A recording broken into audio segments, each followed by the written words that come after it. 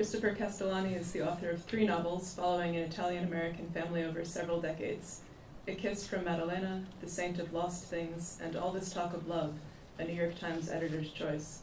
A collection of essays entitled The Art of Perspective is forthcoming from Graywolf Press. Christopher is the artistic director of Grub Street, one of the country's leading independent writing centers, and on the fiction faculty of the MFA Program of Warren-Wilson College and the Bread Loaf Writers Conference. He also received a Guggenheim Fellowship for Fiction this year. His writing has been called clear-eyed and unsentimental, capturing the quiet yet absorbing texture of everyday life. Please join me in welcoming Christopher Castellani. Good evening, everyone. Can you hear me okay in the back? Awesome. Thank you so much for that introduction. Thank you to Matt for inviting me. I'm very happy to be here to be reading to you tonight. I know it's been a long day for many of you, so I'm really grateful for your attention to me. But if you don't want to give me attention, just save it all for Brock. That would be totally fine, because Brock is great, and I'm thrilled to be reading with him. We're old friends, so very happy to be here. So I'm going to read from All This Talk of Love, which is my most recent novel. And I have to do that annoying thing where I set it up a little bit ahead of time because I'm reading from the middle of the book. So All This Talk of Love is about 4 characters in an Italian-American family in the mid-90s. And this reading's focus is on Frankie, who's in his late 20s and an ardent and somewhat pretentious but not terribly successful graduate student in an English lit program in Boston. He's living apart from his family for the first time in his life. He's sleeping with his married professor and advisor, Rhonda Birch, not only for fun and because he's enthralled by her, but because he thinks it will be an advantage for him in the job market. And because we're on a campus, I decided to read the sort of campusy part, one of the campusy parts of the book. So anyway, they meet in his apartment every Tuesday and Thursday afternoon to, play. She's on the committee for a big fellowship that's come up, but she has recently told him that she's not going to vote for him for this fellowship because she's afraid that people suspect their affair and this will give fuel to the fire. Further context, Frankie had a brother named Tony who committed suicide at 15 by jumping off the Delaware Memorial Bridge 2 years before Frankie was born. And Frankie knows that his parents had him as a way of compensating for their loss because his now elderly mother has told him that that's why they had him. And he's very close to this mother and calls her every night on the telephone like a good Italian son would do. So I'm going to read just from the middle of this. It's about a 23-minute reading. So, an empty train at night. Let me start over. An empty train at night puts Frankie in the mind of Hitchcock, of Wharton, of James. He loves the grimy rumble over miles of desolation, the potential secret of the mustached conductor removing his gloves, the lonely tolling of the bells as they chug past abandoned stations. Frankie is his best self on an empty train. He can read undistracted, recollect his emotions in tranquility. Everywhere else, his dissertation shoots up around him thick and noisy and unchartable as a rainforest. But on an empty train, he's a conquistador, out for blood and order. A rainforest seems downright pleasant compared to the Wednesday before Thanksgiving Amtrak Northeast Direct, and if the crowds and smells and constant shoving put him in the mind of anyone, it's no literary figure. Try Manson or Wayne Gacy or Mussolini. Mostly he feels as though he's being slowly lobotomized over the course of a wobbly 7-hour trek from Boston to Wilmington. Around the time the train pulls away from New Haven, site of yet another famous university at which Frankie will never present a paper on modern psychology and post-colonialism or whatever his dissertation is ultimately about, when a duffel bag falls from the overhead compartment and lands on his head. "Oh no, that's mine," says a girl behind him. "Jesus Christ," Frankie says, clutching his skull. He picks up the bag, which weighs about 6 tons, and hands it to her. Are you transporting gold bullion or something? I'm so sorry, she says. His first thought is that this girl looks like a Bryn Mawr tennis player. Silky brown hair and a ponytail, lots of makeup, white mohair sweater. A gold cross hangs from a chain over the fuzzy turtleneck. His second thought is that bullion is an extremely dorky word to utter in her presence. It's okay, he says, I'm still conscious. Inasmuch as any of us are conscious, she says, as she stuffs the bag back in the overhead. Excuse me? I noticed you were reading Being and Nothingness. Being and Nothingness, face down on Frankie's lap before the duffel bag bombing, now glares up at him from the floor. The pages are dog-eared with yellow strips of paper sticking out from the sides. We just did that in philosophy, she says. I bet you actually understand it. And Frankie says, I wrote a paper once called For Itself, In Itself, by Myself. I got a C+.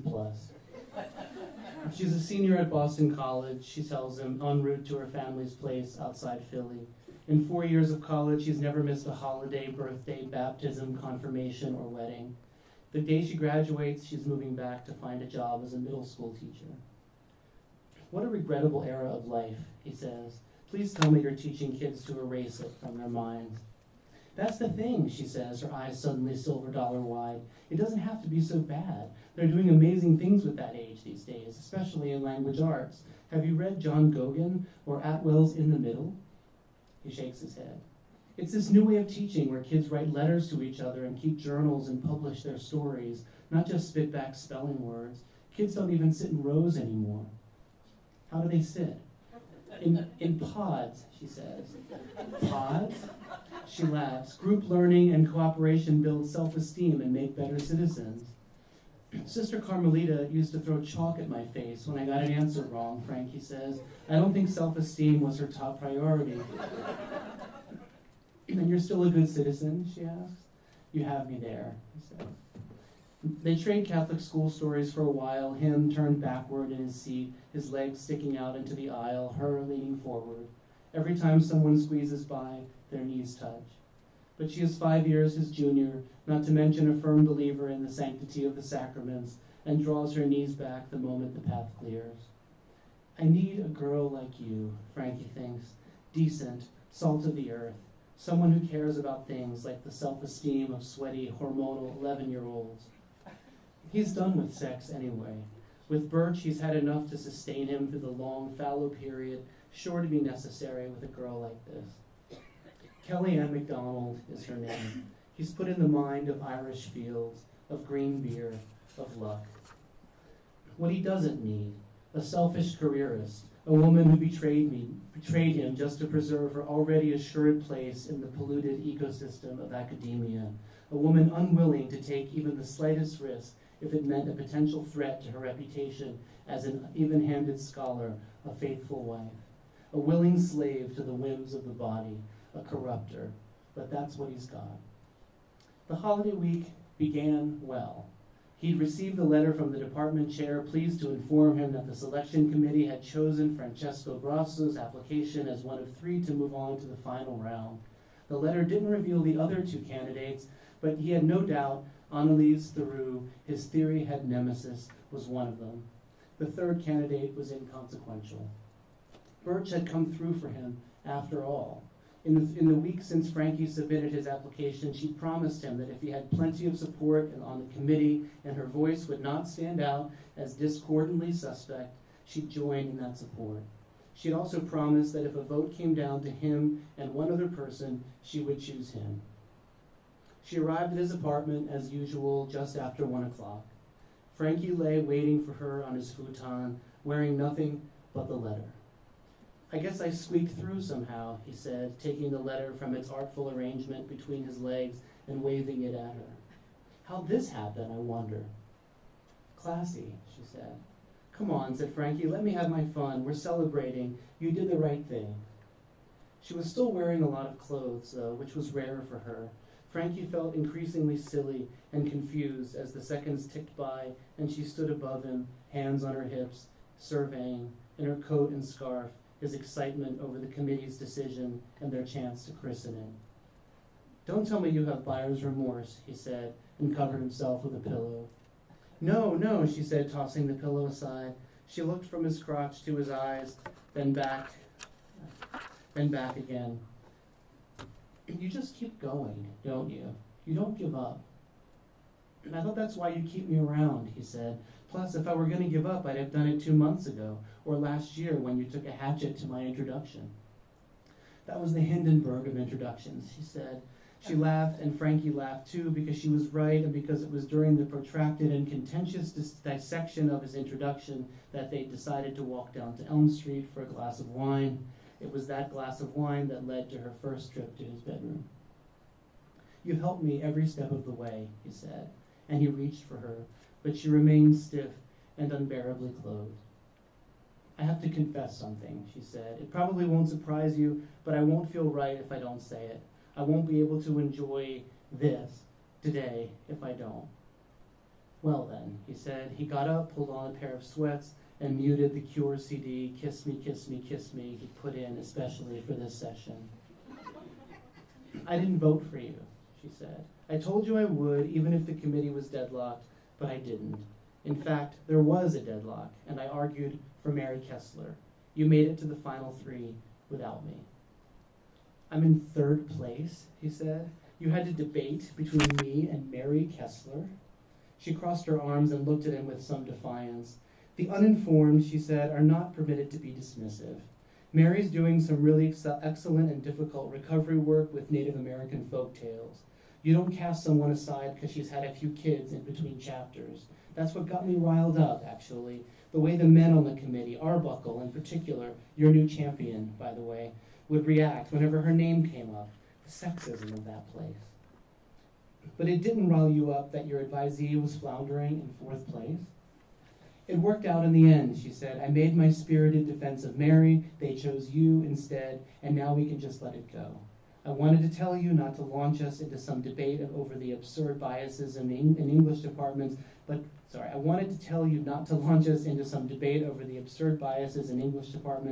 because I don't like keeping secrets from you. That's the beauty of what we have here, right? The honesty of it, our flaws on display." He looked at her.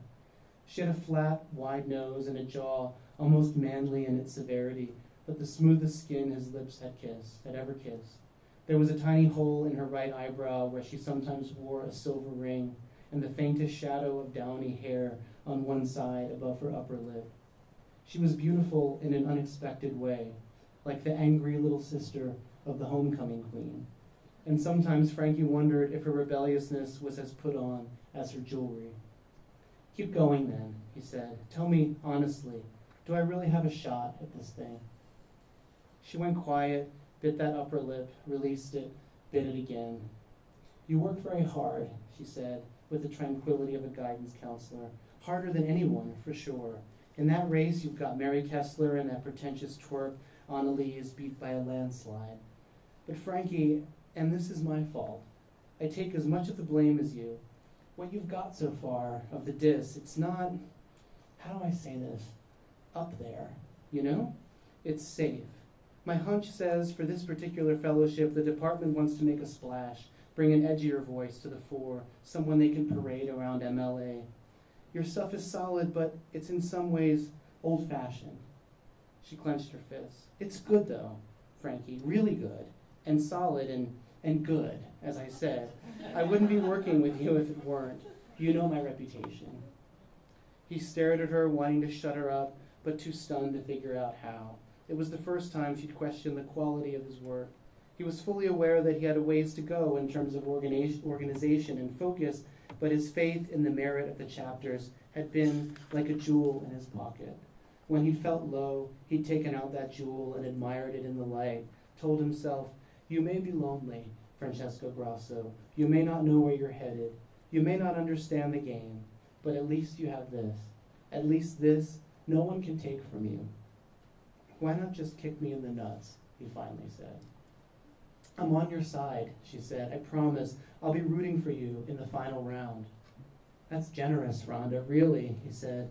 But because this was still a celebration, and a rare victory, and the discovery of a new advocate in Professor Arbuckle, and because they now stood so close he could feel her sharp breaths on his neck, he willed himself not to blow her confession or her blind spot when it came to the defense of women or her cruel 13th fairy pronouncements on his work out of proportion. So he nodded, silently unwrapped her scarf, unzipped her jacket, grabbed her big, chunky belt, and pulled her to him. It was only after she'd gone, as he lay naked on his rough sheets, the late afternoon skies already darkening, that his fourth placeness settled on him. He did some further accounting. Fourth place in a third-rate department at a second-tier school.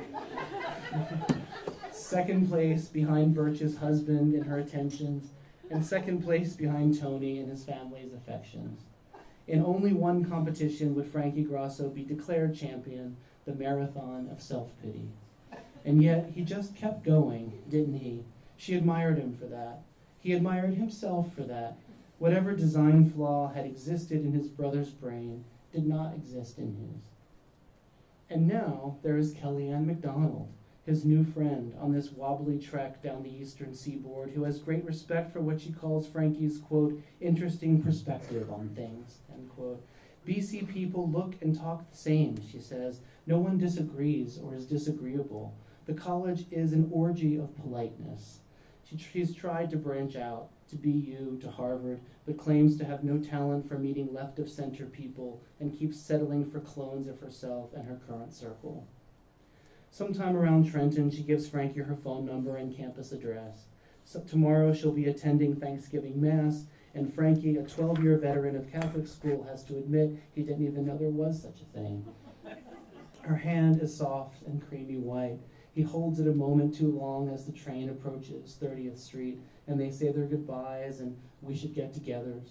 He enjoys his first sustained gaze at her ass as she drags the bag of gold bullion behind her. She looks back once before stepping off. He's glad Kellyanne MacDonald is not around to see him take the ring out of his nose, replace his Holden Caulfield cap with a Timberland hat, drop his bracelets into the front compartment of his backpack, and put on a J. Crew sweater over his Dead Kennedys t-shirt. He now looks as agreeable and cooperative as a kid from D.C. Though it's past midnight, the crowd on the train remains thick. Only a scant few of these people will disappear with Frankie into the vast metropolis of Wilmington, Delaware, or, as his friends used to call it, the town fund forgot. On the approach, the view from their smudged windows is the charming oil refineries of Marcus Hook, twinkling and pumping noxious clouds into the air, the stadium-sized lots jammed with cars, and the squat downtown office buildings, blank and empty as Sunday in Brasilia. A good place to raise your kids, they say, about this town. A short drive to Philly, New York, Atlantic City, Baltimore, D.C., but without as many problems, by which they mean crime, by which they mean blacks. Everything is post-colonial, even here. He is the first member of his generation of the extended family to live more than 30 miles from its aggressive mediocrity, to have the luxury of Boston culture at his fingertips, the lectures, the readings, the ghosts of Emerson and Thoreau taking his hand as they cross the common in perfect exhilaration. If he's lucky, he can catch the train back a day early, ring up Kellyanne MacDonald, and take her to the Battle of Algiers at the Brattle. But then, as he struggles to wrench his backpack from between two boxes of anvils in the overhead, he sees his mother and father standing on the platform. They are holding hands, searching every window for a glimpse of their son, relieved when they find him that Amtrak has delivered him safely home.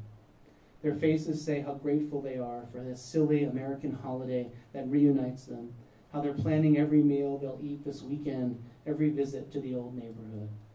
The moment he sees them, Frankie knows he will not catch the earlier train. He will stay with them until the last possible moment. His mother has had her hair frosted and her nails painted pumpkin orange. His father wears his leather jacket with the sheepskin collar. Frankie embraces him and rests his head for a moment on the fur. His father has grown shorter. The tremor in his arm, noticed in the summer but never discussed, is more pronounced. They bicker over where they parked, which neither remembers, and how long it's been since they've seen Frankie. His mother smells of Nina Ricci and baby powder. She felt tired for no reason all day, she says, her mind foggy. But now that Frankie's here, the fog goes away. All his life, Frankie's kept his mother from the fog. She rarely mentions Tony by name, and sometimes Frankie feels her trying too hard to remind him that he may not have been the first son born in the new country, but he inherited the promise of a great future for the Grassos. The best idea they ever had, his mother likes to say, was to bring Francesco Grasso into the world. Frankie has seen 100 pictures of Tony, heard his voice on the one audio tape that survives, been reminded many times by his father and Prima of the little boy's energy and piano playing and pride in the family restaurant, but he can't summon much love for his brother beyond the theoretical. Without him, I would not exist, is the most he can do. But what about guilt? Birch likes to ask, and yet that too is theoretical. Once, in response to her, he quoted Emerson. In the death of my son, I seem to have lost a beautiful estate. No more. I cannot get it nearer to me. It leaves no scar. Birch had looked at him, puzzled. There's no colder passage in all of American literature, she said. And you've never known me to be cold, he said. My point exactly. It's so unlike you and such opposition to the Frankie I've come to know that I have to think it's some sort of block. I suggest psychoanalysis. I suggest we pretend you didn't suggest that, he said. If anything, Frankie strives to be colder, to keep his distances. He's already deep in emotion. The last thing he wants is to go down the rabbit hole of Freudian exploration. Birch has claimed to admire his passion, but he knows that in the academy at least, passion and sentimentality and emotion are kissing cousins, and none is welcome at the party. It was to avoid emotion that he chose to live apart from his mother and father in the first place. If he'd stayed, he'd have gladly leapt into their mouths, and they'd have swallowed him whole. Frankie's problem is that already in the first minutes of a 5-day visit, in his parents' company, he misses them. They wander through the parking lot, his mother's arm around his waist, his father's unsteady hand on his shoulder. As he can't help doing upon homecoming, as Frankie does too often lying in bed 385 miles away, he adds up the years he's been given with his parents and compares them to those he'll spend on people and ambitions beyond their reach, like PhDs and selfish lovers and pretty Irish middle school teachers. These are years Tony both granted his brother and denied him, and they are too short. To be the youngest child, his mother has told him, is a curse of sadness. Frankie imagines the day when the train will pull into Wilmington and no one will be waiting for him on the platform. It's always with him that day. And so, already, as he takes the wheel of the enormous sedan DeVille and drives out of the shadow of the Delaware Memorial Bridge and onto the highway, he wants to tell them, thank you for letting me go, and thank you for welcoming me home. And if you ask me right now to stay for good, I just might say yes and fall into your arms and never look back. Thanks.